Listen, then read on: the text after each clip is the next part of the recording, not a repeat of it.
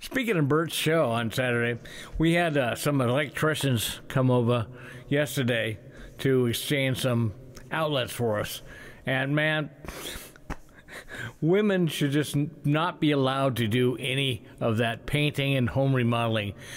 They'll paint everything. They paint the covers, the outlets. It's going to match the walls. And paint the screws on.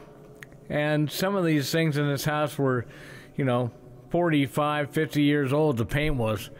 You had to use a crowbar to get the damn screw out. But one of the guys, his uncle is Bob Stoll from Guitar Crazy, and his brother-in-law, I think it is, was Jeff Gafori, the guy that I produced Portland Wrestling for the WB32.